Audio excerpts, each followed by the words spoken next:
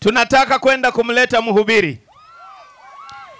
Na kama nilivyosema, moja kati ya malengo makubwa ya kanisa la Tanzania Assemblies of God kwa sasa ni kuhakikisha vijana wanabeba injili na kuhubiri sasa, sio kesho.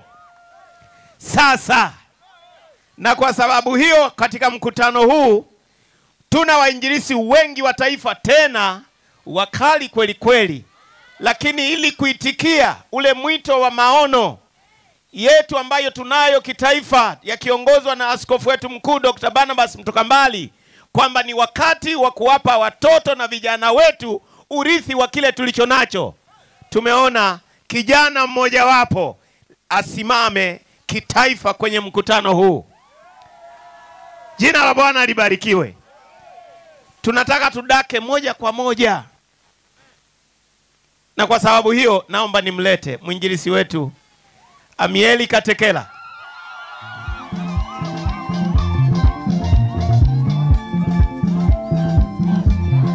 Shangilia Bwana Yesu wakati anakuja.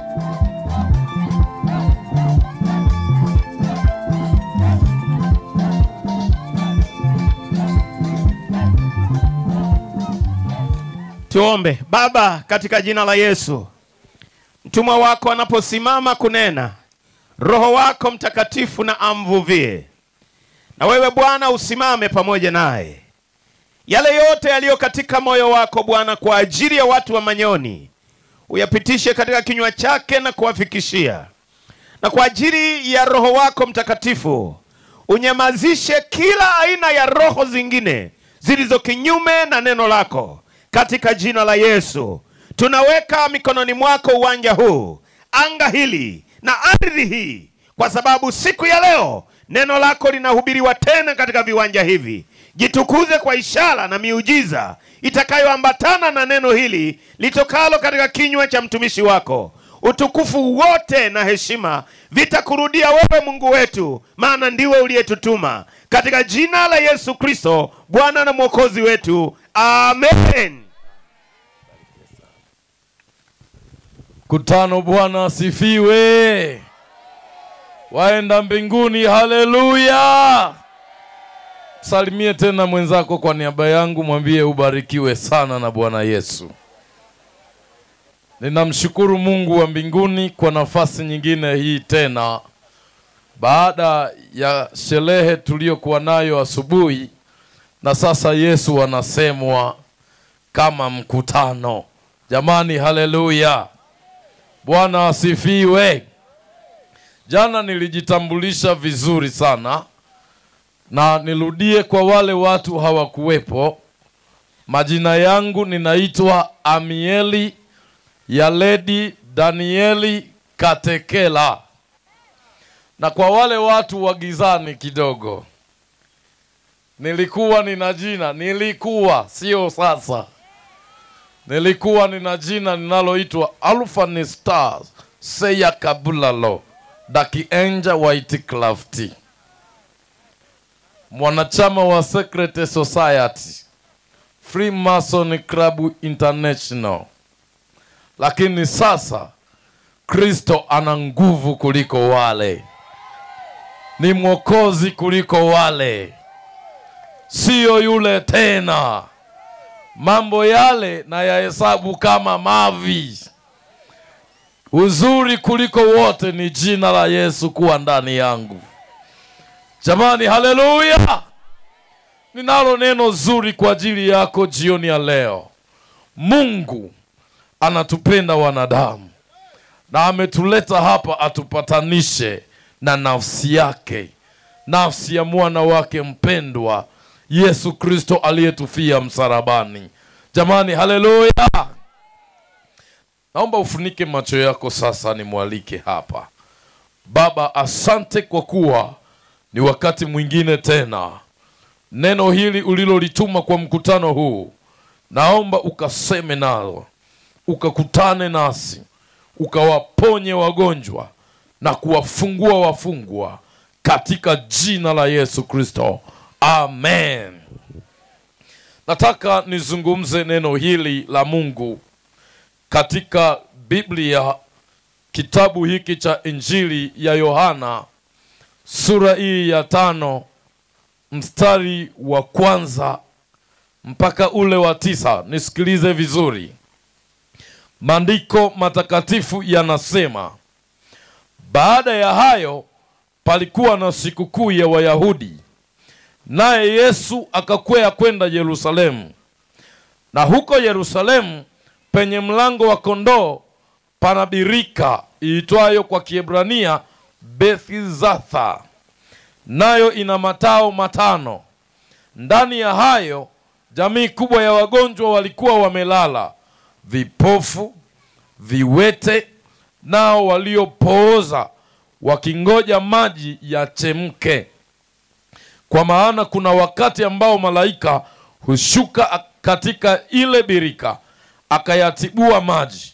Basi yeye aliyeingia wa kwanza baada ya maji hayo kutibuliwa akapona ugonjwa wote uliokuwa umempata. Na hapa palikuwa na mtu ambaye amekuwa hawezi kwa muda wa miaka 38. Niweke kituo kidogo. Sio namba, sio siku, miaka. Hebu sema miaka. Unajua mimi katekela hivi unavyoniona sijafikisha miaka 38. Bado nadaiwa. Sasa umri wangu wote huu 38 sijaigonga. Sasa huyo bwana yeye 38 yuko kitandani. Nisikilize niendelee kusoma hapa. Biblia inaendelea kusema hapa, anasema nirudie hapa mstari wa 5. Palikuwa na mtu ambaye amelazwa hawezi muda wa miaka 38. Yesu alipomuona huyu amelala, naye akijua ya kuwa amekuwa hali hiyo siku nyingi, alimwambia, wataka kuwa mzima? Yule mgonjwa akamjibu, Bwana, mimi sina mtu wa kunitia birikani maji yanapotiburiwa, ila wakati ninapokuja mimi, mtu mwingine hushuka mbele yangu. Yesu akamwambia, simama, jitwike godoro lako uende. Mala yule mtu akawa mzima. Makofi kwa Bwana. Akajitwika godoro lake akaenda. Nayo ilikuwa ni Sabato siku hiyo. Bwana Yesu libariki neno hili. Amen. Jamani, Bwana asifiwe. Walio na amani punga mkono namna hii kwa Bwana Yesu. Unajua mimi huwa nikisema Bwana asifiwe, sijui ni kwa nini, sijui. Mimi ni tofauti kidogo. Usiposema amina naona kama sijui nimeongea nini, sijui. Yaani naona kama naumwa vile. Unajua hata si mimi tu katekela, hata Mungu unaposema amina ni kwa vile tu hatumuoni kwa macho ya nyama, ila anatabasamu. Jamani, haleluya. Kumbukeni hata kwenye kitabu cha Zaburi kimeandika hivi, enyi watu wote pigeni makofi, mpigieni Bwana Mungu wenu kelele. Kumbe Mungu anapenda na makelele yetu. Jamani, haleluya.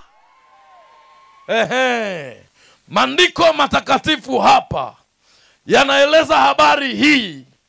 Mimi kila ninapoisoma moyo wangu unasisimka na mawazo yangu yanaogopa. Ninachokiogopa sio habari hii. Ninachokiogopa ni huyu mwanaume mmoja anayeitwa Yesu Kristo. Jamani, haleluya. Yesu ni kitu cha ajabu. Yesu ni mbabe kuliko wababe wote.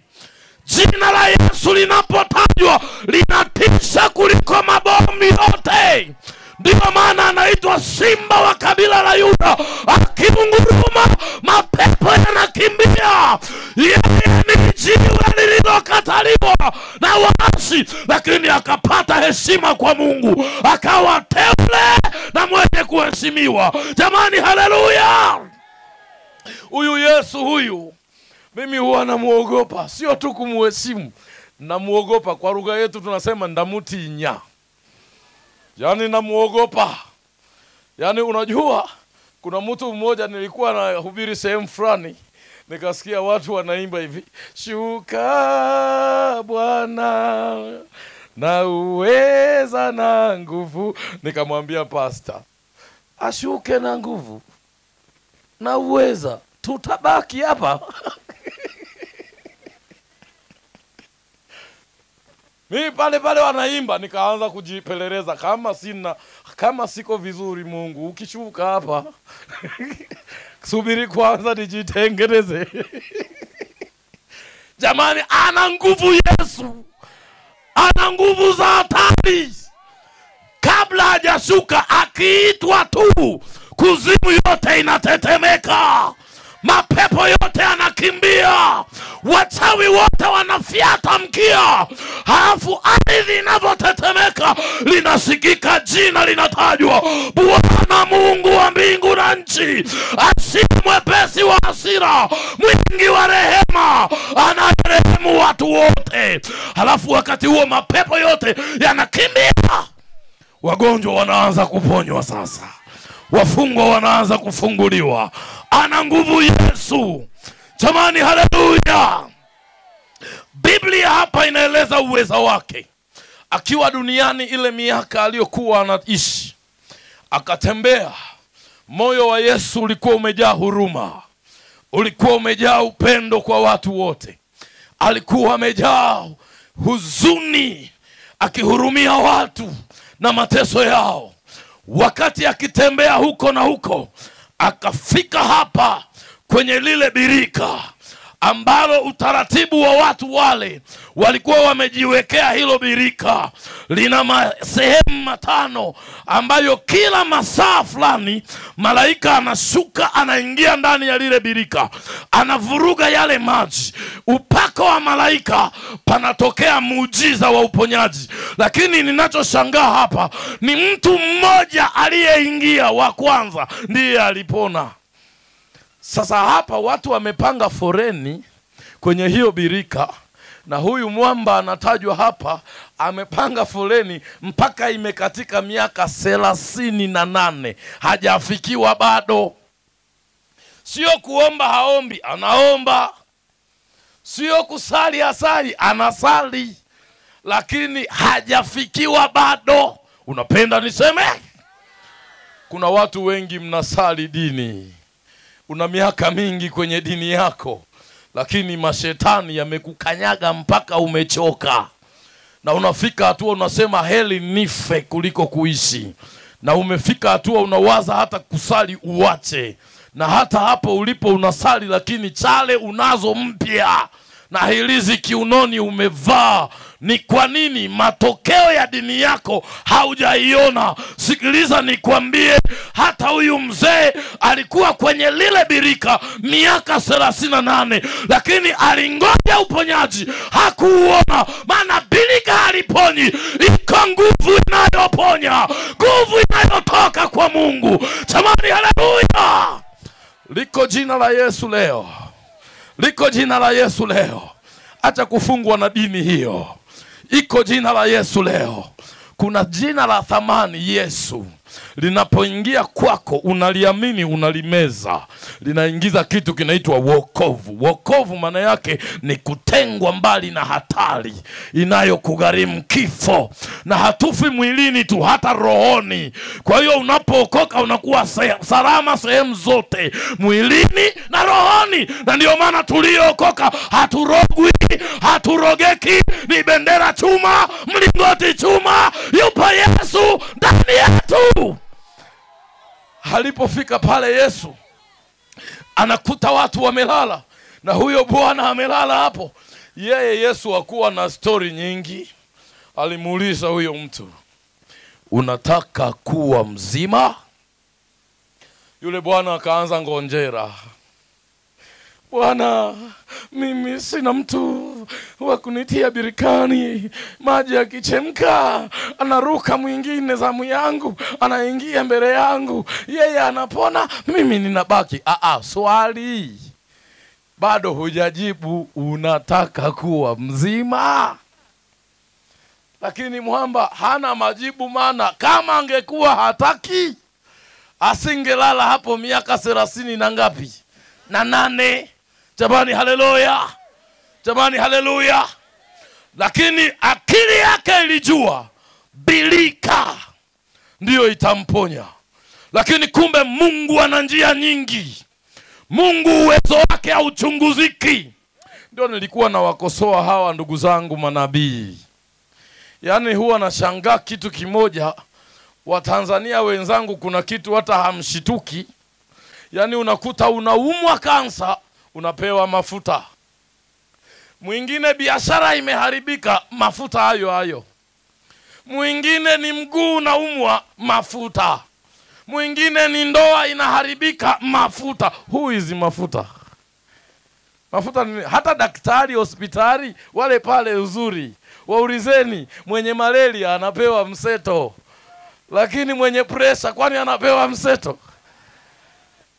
Kuna vitu vingine hata akili tusaidie kushituka. Jamani haleluya. Mungu hafungwi kwenye eneo moja la kazi.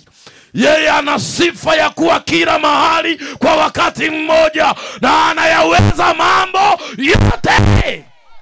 Jamani haleluya. Yesu akamwambia yule jamaa, mimi sikupi maji haya, sikunyanyui nikutumbukize humo, kwa kuwa mimi Yesu ni neno. Aliamini neno ana uzima, uzima wa milele. Jitwike godoro uende. Haleluya, haleluya. Miaka 38 ikaishia hapo.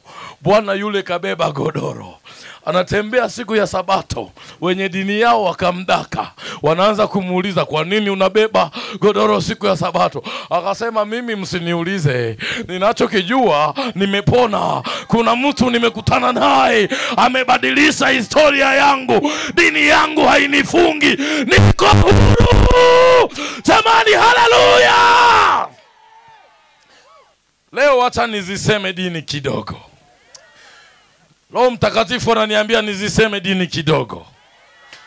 Leo hii kumekuwa na wokovu wa dini, na sio wokovu wa Yesu ndani ya mtu. Mtu akitaka kuokoka anaambiwa, unataka kuikufuru dini yako? Hii dini ndio iliyokulea. Hii dini ndio ya baba yako.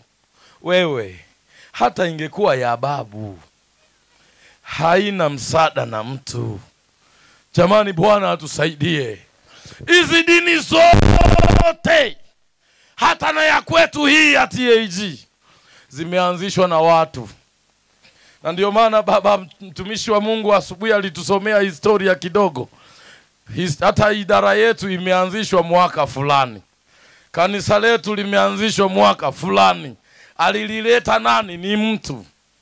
Lakini tunaposali, kusali sio kuokoka.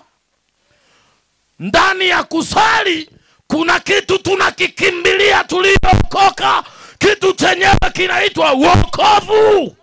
Yaani yule Kristo huyo akae ndani. Jamani haleluya. Sasa ukiambiwa nina dini yangu, maana yake huyo kaamini watu. Hana mwisho mzuri. Kama ingekuwa dini inasaidia, mimi Amieli ningepona, maana nimezaliwa. Sikiliza nikupe ushuhuda huu. Baba yangu nimezaliwa akiwa mchungaji wa Tanzania Assemblies of God.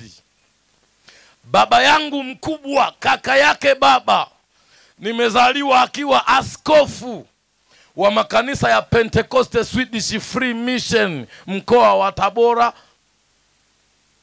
Babu yangu mza mama alikuwa ni mwalimu wa kanisa la Anglican Tanzania. Babu yangu mza baba alikuwa ni mzee mshauri wa chuo cha Biblia Bigabiro cha Pentecost Swedish. Nimezaliwa chumbani kwenye dini. Hata babu alipokufa mzaa baba alimkabidhi baba kwa babu yetu mwingine anaitwa Dr. Alexander Mgunda. Paka sasa amestaafu, alikuwa askofu wa EAGT pale Mji Mwema. Nataka nikwambie, shetani angeogopa dini, mimi hapa nisingeguswa, maana ni mtoto wa jikoni. Mpaka baba juzi amefariki akiwa ni askofu. Alihama tu TAG akaenda EAGT. Kafia huko akiwa askofu. Kama ingekuwa dini inahisa na mtu, sisi tusingeguswa, maana hata kanisani tulikuwa tunatenda dhambi. Mtu akitugusa, baba anasema usiguse nyumba ya mchungaji, maana amgusaye mtumishi wa Mungu anaigusa mboni ya jicho la Mungu. Na waumini walikuwa wanatuogopa. Lakini matokeo ya hiyo dini, katekera nikajikuta ninakuwa mchawi, nikajikuta nakuwa mwangaji, nikajikuta mpaka naishi kuzimu kusiko watu. Watu wa kule wanapokuwa kule hawafanani hivi. Unajua hapa tunaonana ni wazuri, beautiful and handsome. Ni kwa sababu ni duniani. Sura ya kule ndugu yangu acha. Haya meno yanatokaga manne, yanafika huku. Mtu damu inatoka mdomoni katikati hapa. Alafu anaota pembe moja hapa na makucha marefu. Hawatembei hivi. Kule hamna. Kule tembea yao ni hivi. Hakuna kwenda hivi. Alafu hawavai hizi nguo. Wanavaa ngozi za watu. Wakati mwingine uchi. Uwe ni mkwe na mama mkwe wako, mtakaa uchi pamoja. Uone aibu, utakula adhabu. Hakuna thamani. Thamani ya kuzimu ni shetani. Shetani aitwaye Lucifer ndiye anaitwa Mungu wa dunia. Nikajikuta naishi maisha yale. Baba huku ni mchungaji. Kama dini ingesaidia, mimi nisingepelekwa huko. Kwa wakati wote nilioishi kuzimu, baba yangu ametandika msiba mara 4. Ametangazisha mpaka redioni. Mimi nyumbani nilipotea. Wanapigiwa simu wanaambiwa kijana wako alikufa. Wanaenda kutafuta nilipofia, hawaoni hata kaburi. Wakirudi nyumbani wanatandika msiba tena. Wameomba maombi ya kila aina, lakini sikupatikana. Kuokoka kwangu ilikuwa ni neema ya Mungu peke yake. Jamani, Bwana asifiwe. Ndio maana wacha nikwambie wewe uliyeokoka, usichezee wokovu. Lakini ujue ukweli huu, Yesu uliyempokea ni wa thamani kuliko vyote, na ana nguvu ya kukusaidia katikati ya vikwazo vyote. Ndio maana Biblia hii imesema upitapo kwenye maji mengi. Ukilala ni mandoto. Wengine wana waume watatu, 4 wa usingizini. Hapaeleweki kama yuko salama au yukoje. Kuna mtu mwingine nilimwombea Arusha kule. Yeye alinishangaza sana. Aliriki kwenda kuombewa na mtu mmoja anajiita nabii. Yule nabii akampa chungwa. Akamwambia nenda ukale, utazaa mapacha. Alivyoenda huko ni binti, hajaolewa, anafika Arusha, nabii akamjia ndotoni, akalala naye. Yule dada akajikuta anapata mimba. Naenda kuitwa pale nikamuombe, nakuta amejifungua katoto. Nikaambiwa huyu mtoto hana baba, amezaliwa kwa uweza wa Roho Mtakatifu kwa njia ya ndoto. Nikasema kwa kweli watu wana taabu. Na yote shida ni kuwa na dini bila Yesu. Jamani, Bwana asifiwe. Hebu muulize mwenzako, una dini, una Yesu? Liko tangazo jioni ya leo. Yesu aliyekufa msalabani alituachia wokovu. Anataka tuokoke, tuache dhambi zote, tuamue kikweli kujiambatanisha na wokovu. Maana Yesu akija haji kuchukua dini, anakuja kuchukua kanisa lenye watu waliookoka. Jamani, haleluya. Wanaonielewa punga mkono hivi. Barikiwe sana. Barikiwe sana. Wakati nilipofika huko, niendelee na ushuhuda kidogo. Niliapishwa kiapo cha kwanza, kiapo cha kuikana familia yetu. Nikapewa baba mchawi aliyeitwa Yumane Mukandala. Nikapewa na mama mchawi aliyeitwa Lwaka Kalwanyange. Nikapewa na kaka 4 na dada 6. Na mimi nikawa mtu wa 11. Nikapewa na majina ya kule Seya Kabulalo. Nikapewa chama, familia ya kichawi. Unapita na kitu kinaunguruma, afu kasikia kama ndege inalia. Ukisikia hivyo, hiyo dalili sio kwamba ni ndege. Ujue wanaalikana, leo wapi mwanangu? Kule kwa jana. Na muda wao huwa ni 2:15 usiku mpaka 4, maana 4 ni kikao. Kwa hiyo hicho ndo kikawa chama. Nikaanza maisha ya kishetani. Wakati huo nimepewa kiapo kwamba atakapotokea baba mzazi kwangu ni adui kuliko adui wote. Mama mzazi kwangu ni adui kuliko adui wote. Kwa hiyo nikimkuta kwenye orodha ya watu wanaotafutwa, nianze kuua yeye, ndipo nikauwe na watu wengine. Sasa mziki mgumu kwangu ilikuwa, baba ni mchungaji, na mchungaji ana Yesu, na Yesu ni hatari kwa wachawi. Wacha nikwambie, ukiwa umeokoka, maisha yako yako salama 100%. Kwa kuwa Yesu hapigiki, Yesu harogeki. Yesu ni jiwe juu ya jiwe, mwamba ulioshindikana. Nikaanza maisha huko. Kazi yangu ya kwanza nilikuwa nafanya wizi. Tulikuwa tunafanya kuibia watu mali. Huu wizi mnaona mfano pale Dar es Salaam, mliona soko la Kariakoo likaungua. Pale ule moto wa namna ile, sio ule, wa namna ile. Usije ukanikamata hapa. Ni wa namna ile. Moto kama ule huaga process ya wizi wa jinsi hiyo unafanyika na majini mawili, Marina Limoto na Shatu Alimuthilis. Na kuwa kuna dua yake inasomwa saa 9 usiku. Na agenda ya kupitisha wizi huo ni saa 11 alfajiri mpaka saa 12:30.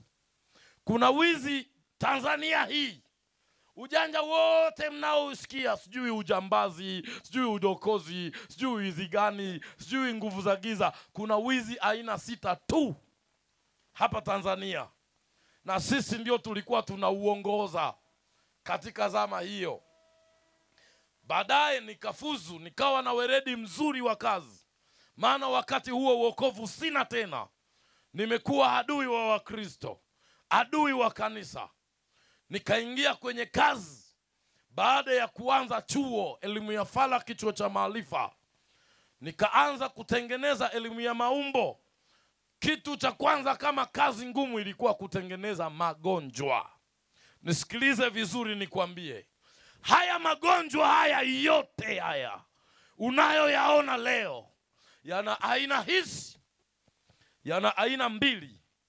Aina ya kwanza ni maradhi ya kawaida ya binadamu, ambayo tumevaa miili dhaifu inayougua, ambayo ukienda hospitali yanatibika haraka.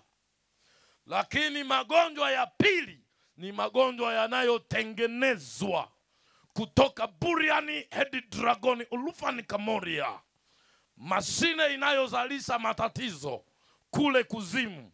inayosimamiwa na mabrigedia meja jenerali, wakuu wa majeshi ya kishetani wanaoamua hatima ya maisha ya watu kwa kifo. Hawa wako 6. Wacha niwataje. Hapa pako salama, maana yupo Yesu hapa. Usiogope chochote, hawatakufanya lolote, na hapa wamekamatwa. Mmoja anaitwa Rusifagirofokale, wa pili anaitwa Satanajia, wa tatu anaitwa Arigariarepti, wa nne anaitwa Sarigatanasi, wa tano anaitwa Freureti, na wa sita anaitwa Nebirosie. Hawa ndio hiyo namba unayoisikia 666. Hawa ni majeshi maalum yanayotengeneza magonjwa, yanayotengeneza vifo, yanayoshikilia hati za mashitaka, yanayoamua hatima ya maisha ya mwanadamu. Na mwanadamu anayekamatwa na hao ni yule peke yake asiye na Yesu. Ndio maana naomba tu nikutishe, nikueleze ukweli. Kuokoka sio ujinga. Kuokoka ni kupona mengi.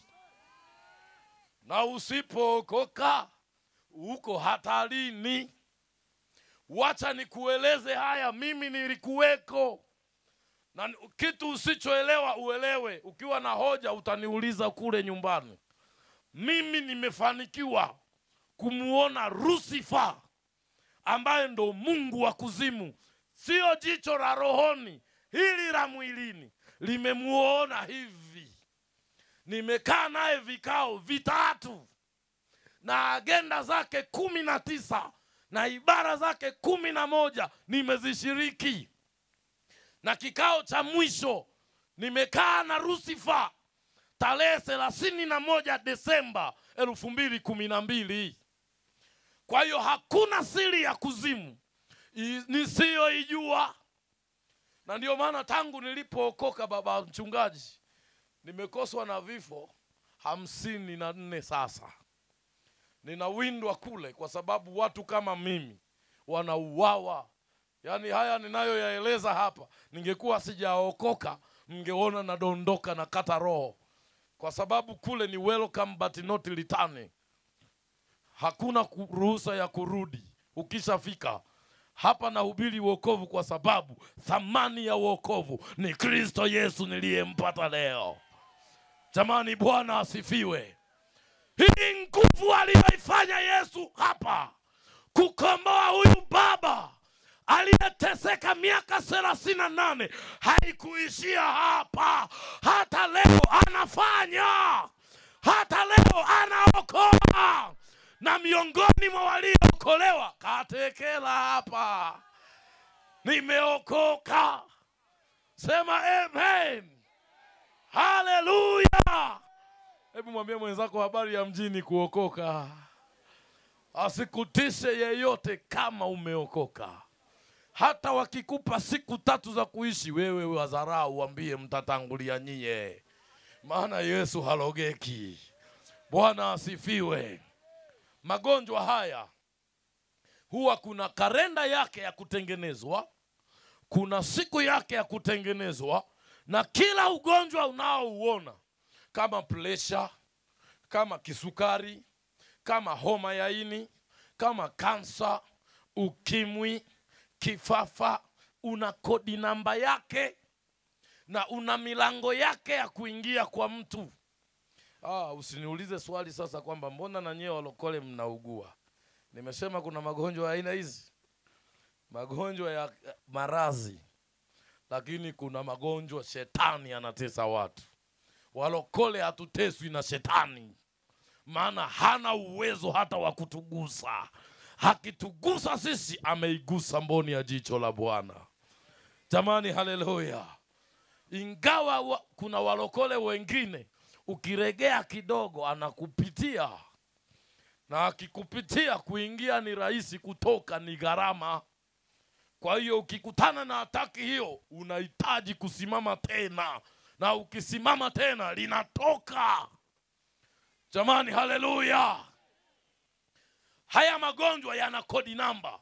Siku moja nikaitwa na mtu mmoja. Yule mtu alikuwa ni daktari.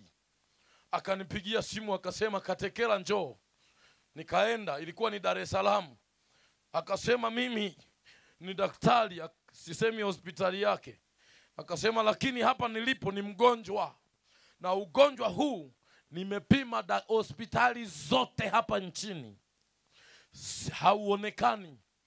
Nina deni nimekopa kwenye ofisi ya mikopo milioni 20, na hela yote hiyo nilikopa ili nijenge, lakini hela imeishia hospitali na sijapona.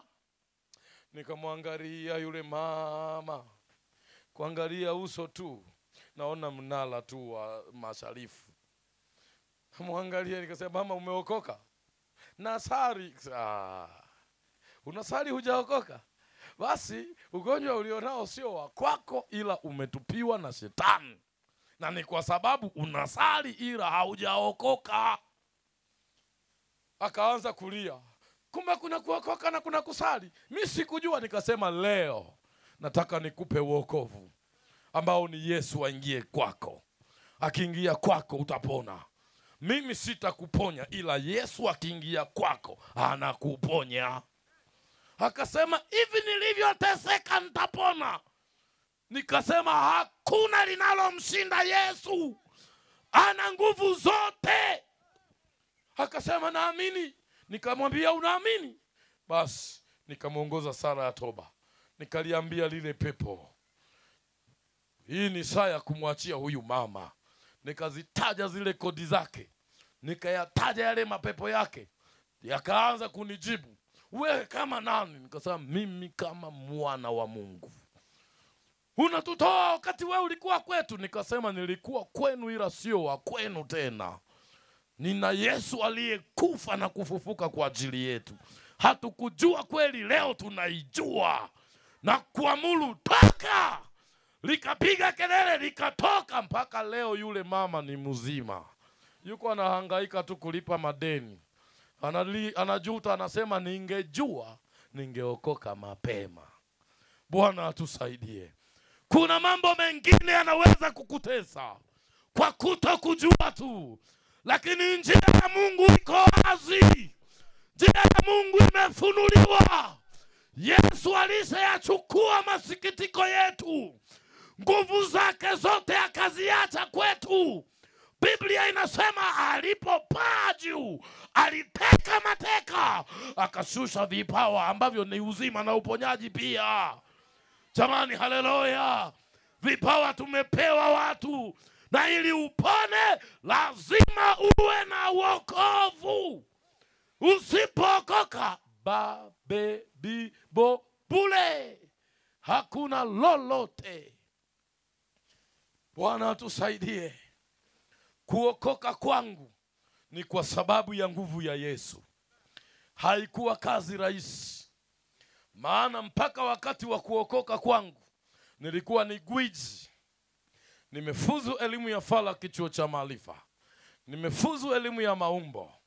Nimefuzu elimu ya majini. Nimefuzu elimu ya roho. Nimefuzu elimu ya utawala. Na nina fimbo, nina darubini, nina masters. Uwezo niliokuwa nao, ndio maana nikasema Tanzania hii tulikuwa wachache. Darubini yangu ilikuwa ni jicho la mtoto mchanga linakaa hapa.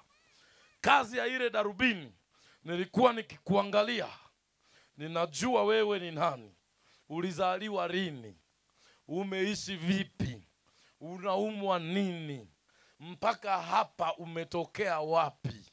Lakini naivuta nyota yako, nikiipiga chini naanza kukuona hapa. Najua leo utaenda wapi, utakula nini leo, utalala wapi na saa ngapi, kesho utaamka saa ngapi, utaenda wapi kesho, wiki ijayo, hadi miaka 10 ijayo. Mimi naona. Nilichokuwa nashindwa kujua ni kitu kimoja ambacho ni siri ya Kristo. Kitu chenyewe ni kifo. Kufa kwako tu ndo nilikuwa sijui. Kwa hiyo kazi yangu ilikuwa ni kutengeneza ufe kabla ya siku zako ili usiende mbinguni. Na tulitesa watu wengi kwa ajili hiyo. Duniani tulikuwa tunatisha, dunia kiganjani. Hakuna mtu tuliyeogopa, ila tuliyemuogopa Kristo Yesu peke yake, na mtu mwenye Yesu. Siku moja nikawa nimeteuliwa na wakubwa zangu wa Kiringe niende mpaka nchini Kenya, mji wa Mombasa, nikakamate mtoto wa kiongozi wa chama cha Wagelegele, nikamfundishe uchawi. Nikawa nimekwenda mpaka pale. Nilipofika kwenye lile anga la Mombasa, nilisikia kanisa moja inaomba. Tena maombi hatari yanayotisha kuzimu. Ni yale maombi ya kunena kwa lugha. Yani mtu anayenena kwa lugha, acha, huyo anatisha, acha. Yani vile unavonena hujui kinachotokea. Ukisema na wasa moto na ichoma kuzimu, moto unashuka kweli. Maana Yesu ni moto ulao. Ukisema na achilia upanga, upanga unafyeka kweli. Yani mpaka hapa Katekela hapa nina alama. Ngoja nionyeshe hata kwa mbali. Na alama hii hapa. Wachungaji huko wanaona. Hii alama huku ni moto. Na huu moto sio wa nyumbani. Ni maombi ya walokole waliokuwa wanasema kwa jina la Yesu toka. Wakati huo na mimi niko ndani ya mtu, naunguzwa na naungua. Kwa hiyo ukisema shetani na kuchoma, anachomeka kweli. Ndio maana nakutia moyo uliyeokoka, usiogope. Yesu uliye naye ni kiboko yako. Jamani, haleluya. Bwana asifiwe. Nikawa nimejaribu kuiangalia ile anga, nikakuta imejaa nguvu ya Mungu asiyekaa kikao na wachawi. Ende na mabraka craft, mabraka papo, tukazime nguvu ya Mungu, tulitawale lile anga. Matokeo kilichotokea pale, alipofika tumle kanisani, lile kanisa liliendelea kunena kwa lugha. Moto ulianza kuwaka pale, nikaanza kushindana nao, ukanizidi nguvu. Nikaruka mpaka kilingeni. Wale machifu satanisti na makwini masa wakaniambia, wewe Alfa Nistase ya Kabulalo, wewe ndio umeleta hii asala.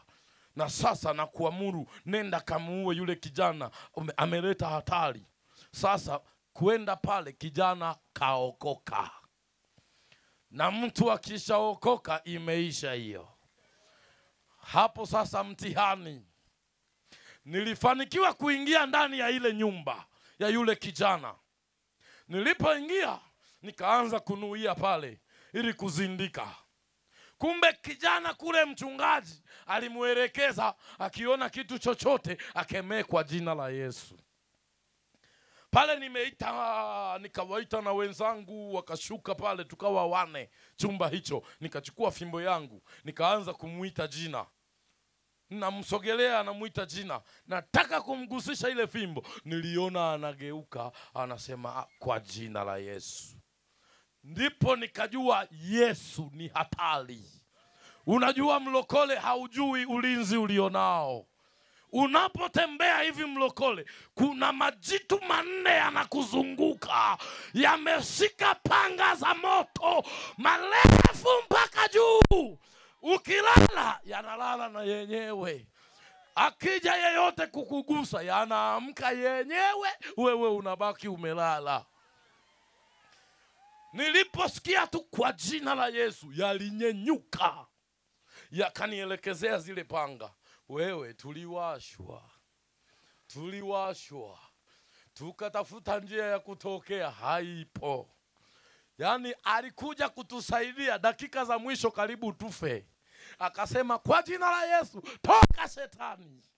Alivyosema toka, ndo tukasema Allahu Akbar, tukatoka. Asingesema tungefia mle ndani. Tulipofika Kiringeni kule, ile inaitwa never missing casino. Maana yake hakuna kurudi nyuma. Ukiambiwa ua, lazima uue. Usipoua unakufa wewe. Nikaambiwa rudini tena. Tukarudi tumejipanga. Sio 4 tena, tuko 6. Kufika ndani ya kile chumba, tulifanikiwa tena kuingia.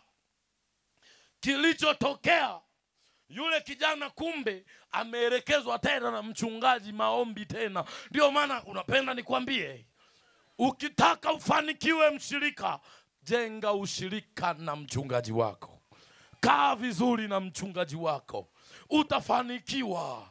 Usipende kuwa adui wa kanisa, adui wa mchungaji, unatafuta balaa wewe. Kaa vizuri na mchungaji. Yule mchungaji alimshauri yule kijana kwamba kitakacho kujia chochote, sema tena Bwana akukemee shetani. Tulienda tena kwenye nyumba ile. Yule kijana alisema hivyo, Bwana akukemee shetani. Lile neno, tulikuwa watu 6 tuliofanikiwa kutoka ndani ya ile nyumba. 2, 4 walikufa pale pale. Tulipoenda Kiringeni, kazi yetu tukasoma nyota, tuone tatizo limetokea wapi. Tatizo ile tunaliangalia, tuliona mtoto wa kondoo yuko katikati ya damu. Tulipoona hivyo, wachawi wakiona hicho kitu, wanajua huyu ni mlokole, hatumuwezi mpaka aikufuru Taulat. Ndio maana maandiko yanasema wakamshinda kwa damu ya mwana kondoo na kwa neno la ushuhuda. Kwa hiyo wachawi wakimtafuta aliyeokoka, hawamuoni yeye, wanaona mtoto wa kondoo yuko katikati ya damu. Tulipomuona yule mtoto wa kondoo, tukasema huyu hatumuwezi mpaka aikufuru Taulat. Uliwaka ukaunguza kilinge chote cha Mombasa.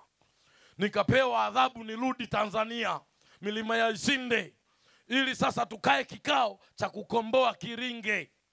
Tukaenda kukaa, tulikuwa wachawi 280. Na mimi nikawa kiongozi pale.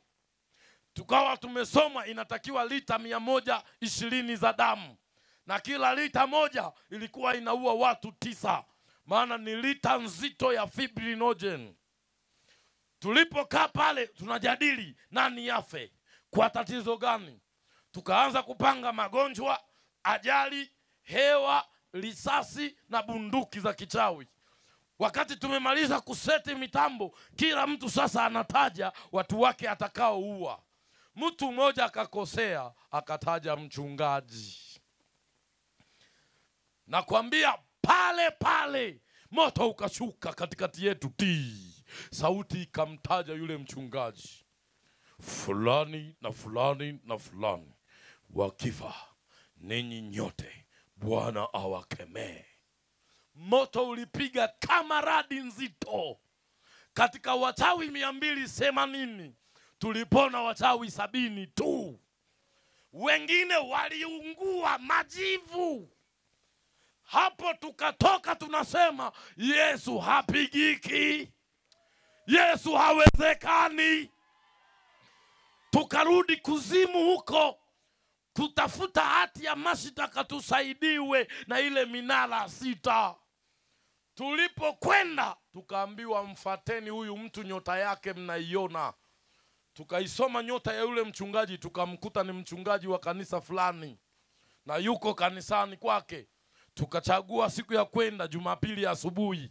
Unajua ibada ya Jumapili asubuhi ina wateja wengi, na wataalamu wa Ngwasuma wanaingiaga kusali kwa kuwa inaitwa Sunny Day, yani siku ya neema. Ibada ya Jumapili inayookopwa ni ya jioni, ila ya asubuhi yeyote anaingia. Na ndio maana muda ni mdogo, ningekwambia jinsi ya kuizingira hiyo ibada iwe na utukufu. Bwana atusaidie sana. Tukaingia ndani ya lile kanisa. Tulianza mitindo yetu. Kuna wale wanakwaya hapa, nashukuru sijaona wale wanaokuwa wanacheza hivi viduku, mara kukata mauno, sijui kushake. Hii ni mitindo sio ya Mungu. Sisi ndo tulioileta, na tuliileta kwa target ya kikao, ili dunia iingie kanisani, kanisa liingie kuzimu, ili Roho Mtakatifu aliache Yesu atakapokuja asiwepo mtu hata mmoja wa kwenda naye mbinguni, ili kufumba na kufumbua ulimwengu wote tuutumbukize hai kuzimu. Sio hii mitindo tu, ni vitu vingi, ni pamoja na hayo mafuta ya upako, hayo maji ya upako, sijui chumvi, nyie mnayo yaona kwa wachungaji au manabii, hamjui siri zake. Sikilizeni kweli ya Mungu. Mungu ni roho na ushirika wake yeye ni neno. Hasaidiwi kazi, anajitoshereza. Jamani, haleluya. Tulipofanya hiyo mitindo yetu, lile kanisa lilikuwa lina nguvu ya Mungu. Yule mchungaji kwa macho ya rohoni akatuona. Tulichokishangaa, akaambia yule kiongozi wa ibada, zimisheni vyombo, zimisheni. Wakazimisha. Kiongozi wa sifa, nyamazeni kimya. Akawaambia mashemasi na waamuru, fungeni milango na madirisha. Haya kiongozi, imbisha wimbo wa kuabudu, kuna kitu roho wa Mungu anataka afanye. Sasa tulivyoona hivyo sisi na tumo ndani, tukasema toba, ina lillahi wa ina ilahi rajiun. Imeshakuwa haya tena. Ikabidi tuanze kuvunja vidole kwa ishara ya kwamba tunaumbuka sasa. Sasa walivyoanza, sisi tulianza kunena kama wao, kumbe ni lugha ya kumtukana huyo Roho Mtakatifu. Indira bakasekare, robobosa karabo, robo santa bira, robo santa bira, orema kavye, zekereka yako kunyoegera. Wakati tunarani hiyo lugha, ni lugha ya kulani. Lengo Roho Mtakatifu asishuke. Lakini wale watu walianza kuimba, wewe ni Alfa na Omega, twakuabudu Bwana, wastahili sifa. Wakati wanaimba, nikaangalia, naona juu moto unaanza kuwaka. Nikasema hapa tumekwisha. Dawa, tujitoe mfumaki, tukamchukue pasta, tuondoke naye. Tulipoanza kumsogelea pasta, mimi nikafanikiwa kuvuka waumini wote na ielekea kuikabiri madhabahu, na mchungaji yuko madhabahuni. Na karibia pale, nikaona mchungaji akapiga magoti kama hivi, akainua mikono juu. Alivyofanya hivi, mimi nikasema alhamdulillahi rabbil alamin. Mtu akifanya hivi najua sasa amesalenda, ni shikamo. Maana yake niko chini ya miguu yako, fanya unalotaka. Nikaanza na kuita wenzangu, kuja makafiri, kuja wameshanasa. Ile nageuka naangalia hivi, tayari kumbe pasa hajasarenda. Roho Mtakatifu kashuka na yale majamaa ya Kenya sasa yameingia kanisani, yale yenye panga za moto. Kanisa lote yamejaa. Nikasema toba, astaghfirullah. Ni haya tena. Nikaanza kuomba nguvu sasa. Naita majini, naita msaada kutoka Alfa Nikamoria ili nipewe nguvu. Lakini nguvu haikuja, maana Yesu ni kiboko ya aina yoyote ya uchawi.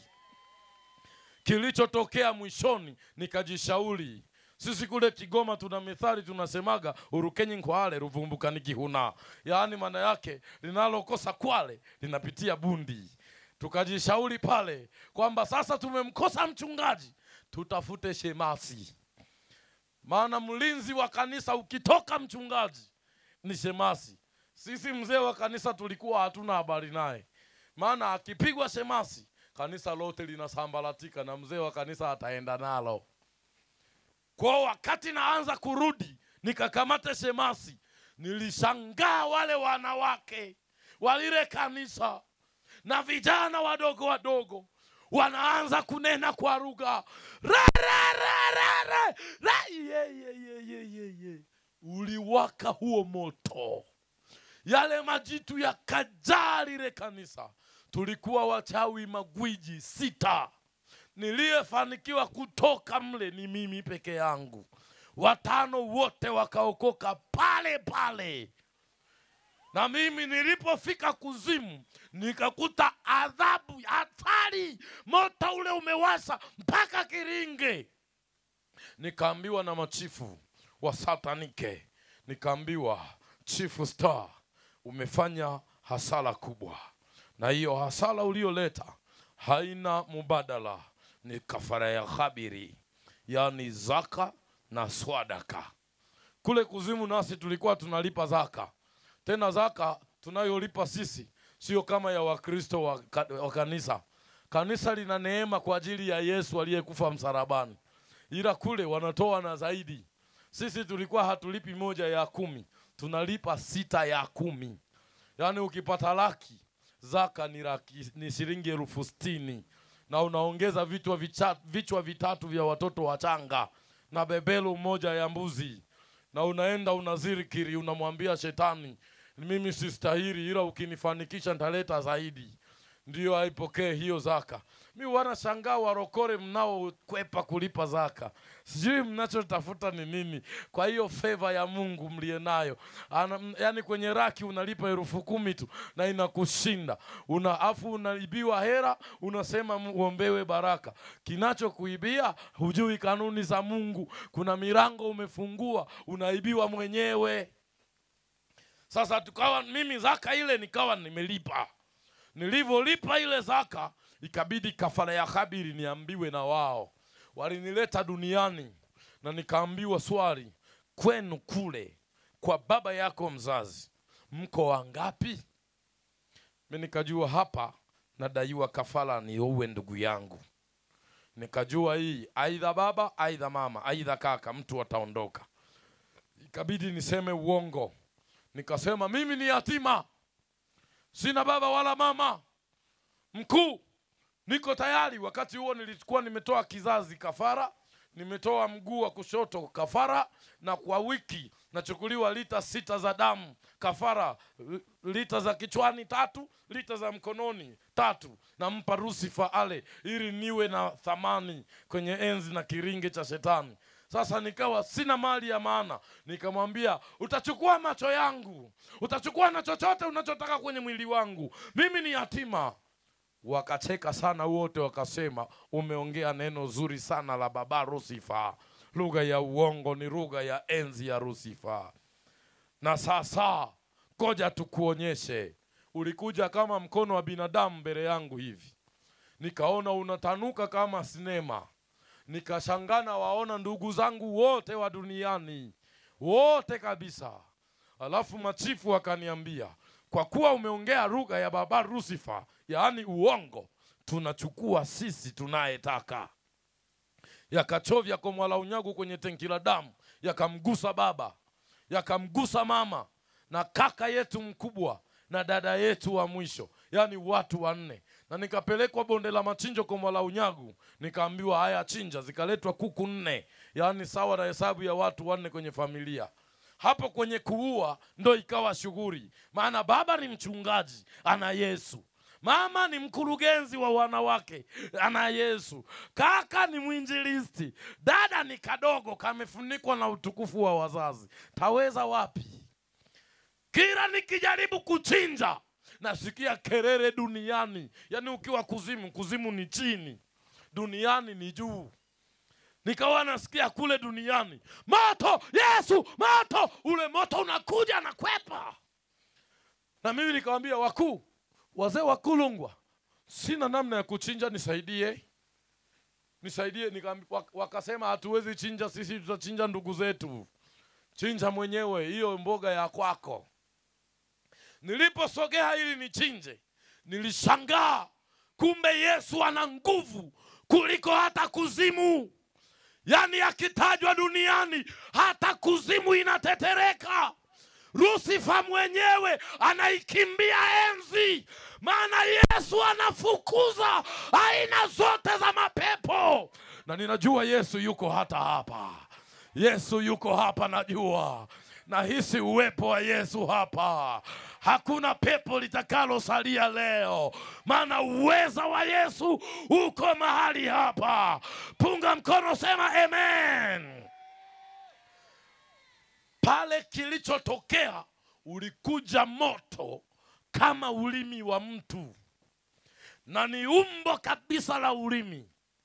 Wakati mimi na hangaika, kikaingia kitu ndani ya mdomo wangu. Kile kitu kama ulimi kikaanza kunichoma mdomo. Nikaanza kuhangaika. Nahangaika, naambiwa nichinje. Kuchinja ndo nimeshindwa, na sasa napambana kitoke. Wakanipeleka mpaka kwenye mashine ya Burian Head Dragon. Wakanipiga antidote chepa hapa ili nipate akili ya kishetani niue. Lakini ile antidote chepa haikunisaidia kitu. Badala ya kusema niue, kile kitu kilichoingia ndani yangu kikaanza chenyewe kunilazimisha niseme Yesu. Na kuzimu ukisema Yesu, ina lilahi wa ina ilahi la juu. Utakavyokufa, yani acha. Yani Yesu ukimtaja kuzimu ni kosa la jinai zaidi ya uhaini. Nikaanza kupambana nisiseme ili niokoe roho yangu. Nikawa napambana. Wakati napambana kilikuja kitu kama chafya. Nikajikuta nasema Yesu. We. Moto uliwaka hapo. Magereza yenye misukule yakapasuka yote. Magereza ya unyagu wa magonjwa, mitego, vitu gani, agenda, vyote vikapasuka.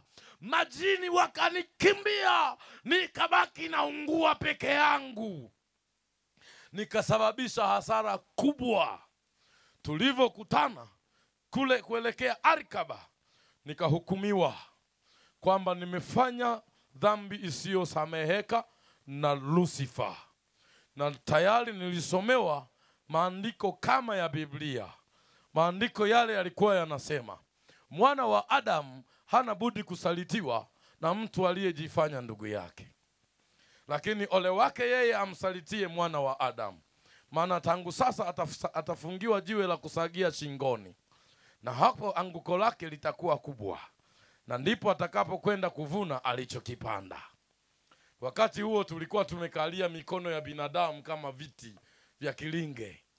Sasa sheria ya hiyo hukumu ikisomwa, mikono inayoshuka, basi wewe umepona. Ila ikipanda juu, wewe unakufa. Baada ya kusomewa hiyo hukumu, mimi niliyokuwa nimeikalia ilipanda. Tukajipata tuko 250 wa kilinge changu cha majuzi white craft. Ikaonekana watu 250 tunakufa. Na tayari foreni ikaanza.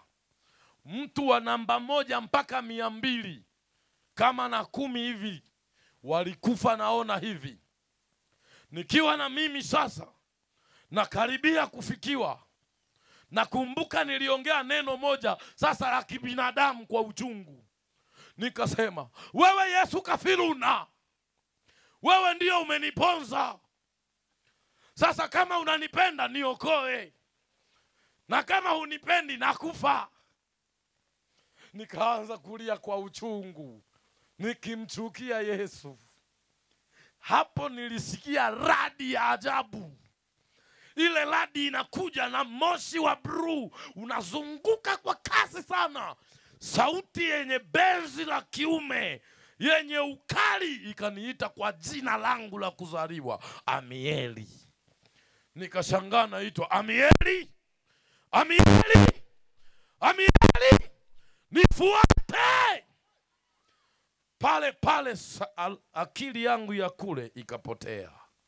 Nilikuja kujikuta niko duniani. Kichwa nimeingiza chooni. Na inuka hivi, nakuta ni duniani. Naangalia hivi ni kwenye kajumba. Nikaona upenyo wa kupita, nikaruka, nikakuta niko nje. Nataka kukimbia, kumbe ni guest house. Mwenye ile guest na free mason batani 3. Akaniona akasema, kumbe ni wewe Seya Kabulalo. Utakaa hapa kwangu kwa muda wa siku 7, nikurudishe kuzimu nikuombee msamaha.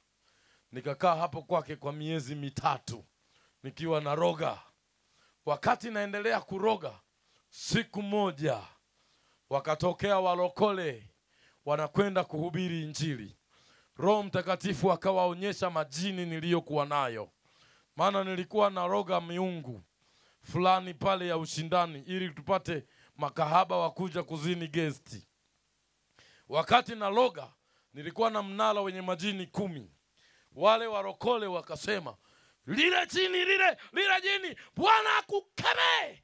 Majini Sharifu, Husna, Muzamili na Kaimu yakanichukua yakanirudisha kule chooni. Nikaanza kula kile kinyesi. Baadaye yakaniambia yale majini Husna kwamba makafiri wameondoka, kaendelee na kazi yako. Kumbe yamenidanganya, sikujua walokole wapo. Nilivyorudi kukutana nao wakasema kwa jina la Yesu, nikadondoka chini. Wakakemea mpaka vikatoka. Nikapata fahamu. Wakaanza kuniuliza, wewe ni nani? Sijui kuongea. Lugha yangu nilishasahau Kiswahili. Mtu akisemesha naelewa, ila mimi kumjibu naongea orima gavye, orako sekete kwa kunywegera. Nikawajibu, orima gavye, sekete kwa kunywegera. Mnyale kateka la lumpa nestase ya kabula lo. Akasema, mmoja akasikia katekera, kumbe baba anamjua. Akampigia simu baba. Kuna jamaa hapa tumekamata limwehu. Linasema ni katekera. Njoo uone. Mzee akasafiri kuja kuona. Hakunijua alipofika, maana nywele zilikuwa zinafika huku. Na nimevaa ngozi ya mtu hapa. Makucha marefu. Ninanuka kinyesi. Hakunijua. Akaanza kuliuliza, wewe ni nani? Sema kwa jina la Yesu. Nikaongea lugha yangu hiyo, hawakuelewa. Mwisho alikuwepo mdogo wangu anayenifuata, amekuja na baba. Akamnyang'anya baba fimbo. Akaanza kufanya hivi nywele zangu. Akakuta ninafanana na baba hapa. Akamwambia baba, huyu ni kaka. Kaka Mieli. Ndio baba akanijua sasa kama ni mimi. Alipoanza kulia, fahamu zangu zikafunguka. Bwana asifiwe sana. Kesho nitaendelea. Simama juu. Simama juu.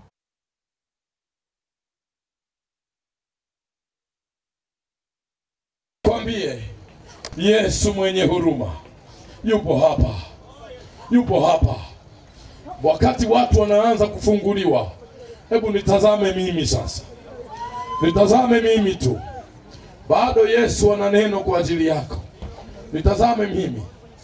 Uko mahali hapa, umeishi maisha kwa wasiwasi kwa muda mrefu sana. Umekamatwa maisha. Hatima yako imevurugwa na shetani. Unaishi maisha ambayo huelewi. Unateswa. Hauna ramani. Lakini nataka nikwambie hivi, yupo Yesu. Usichelewe, yupo Yesu aliyekufa msalabani kwa ajili yetu. Akasema yote yamekwisha. Na maandiko yamesema kwa kupigwa kwake sisi tumeshapona. Leo ukiamua kumpokea Yesu, hakika hautarudi kama ulivyokuja. Unarudi na muujiza wako. Nataka nisiseme mengi sana maana nimeshahubiri. Ukiwa upo hapa unatamani kumpa Yesu maisha. Asante Yesu kwa kunisamehe na unaniponya jioni ya leo. Amen. Haya, funika macho. Nataka nimwite Roho Mtakatifu sasa. Wagonjwa wote sasa mnaponywa. Hata kama uko barabarani unapokea uponyaji. Funika macho yako. Baba, katika jina la Yesu Mwokozi wetu, asante kwa uweza wa Roho Mtakatifu. Asante kwa nguvu ya Roho Mtakatifu. Asante kwa utukufu wa jina la Yesu. Asante kwa ile damu iliyomwagika msalabani, ikafanyika ondoleo la dhambi, ikatukomboa dhidi ya nguvu ya shetani, dhidi ya roho za uharibifu, dhidi ya agano la shetani, dhidi ya kamba za mauti, dhidi ya kazi za shetani, katika jina la Yesu Kristo. Kwa huo uweza wa jina la Yesu, kwa huo uweza wa Roho Mtakatifu, kwa hiyo mamlaka ya jina la Yesu ninakuita sasa Bwana. Najua uko mahali hapa, najua uko Roho Mtakatifu hapa. Hii ni saa yako. Ninaiamuru roho ya mauti sasa ianze kuachia watu hawa. Wewe roho ya mauti, wewe pando la mauti, wewe roho ya magonjwa, wewe vifungo, mateso, maagano ya mashetani, haya achia watu hawa, achia. Achia wana wa Mungu, achia wana wa Mungu, achia. Achia wana wa Mungu, achia. Achia kwa jina la Yesu. Hizo kamba za mauti, kamba za mauti, kamba za mauti, haya katika roho za mateso, roho za mateso, roho za mateso. Maagano ya uchawi, maagano ya uchawi yanavunjika, maagano ya uchawi yanavunjika, mihuri ya wachawi inavunjika. Uponyaji na urejesho, hakuna rana itakayosalia ndani ya watu hawa kwa jina la Yesu, kwa jina la Yesu, kwa jina la Yesu, kwa jina la Yesu, kwa jina la Yesu, kwa jina la Yesu, kwa jina la Yesu, kwa jina la Yesu. Ninatangaza ukombozi na ushindi katika ulimwengu wa roho kwa jina la Yesu. Na Roho Mtakatifu, ninakusihi neema ya kusimama katika wokovu kwa watu hawa. Uliookoa ni wewe. Wasimamishe kwenye utukufu wako, wasimamishe kwenye haki yako. Wewe uliyetuokoa sisi kwa thamani na gharama. Yesu, ni neno dogo kuwaokoa watu hawa.